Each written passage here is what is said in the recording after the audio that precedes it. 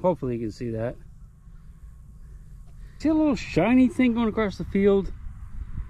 That is a spider web, and it's actually hooked to my metal detector. And that's how the spiders move. They, like, I want to say migrate, but it's kind of like migrate. So they let these things out and the wind grabs a hold of it and takes them away. And they can fly for miles.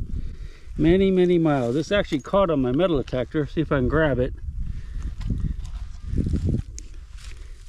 Oops. There you go. See, it's like a kite. Whee! That's pretty wild, isn't it? So I don't know if there's a spider on the end of that or not, but maybe it's on, maybe it's on my end. There you go, Bubba. Of course, it's stuck to my hand now.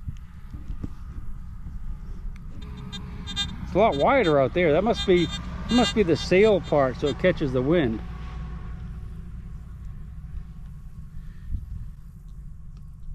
Hopefully you can see that. Where it's stuck to my hand is very, very thin.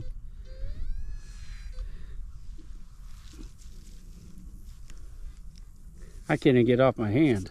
There it goes. Let's look at it. It's going up in the air. And away it goes. And they say those spider webs can go many, many thousands of feet high. That they've actually seen them up there floating around. It's pretty wild. She'll shake the coins from your pocket, take your gold chain and your locket. Mother Earth has no sympathy. She'll take the ring from your hand and bury it in the sand and keep it for eternity.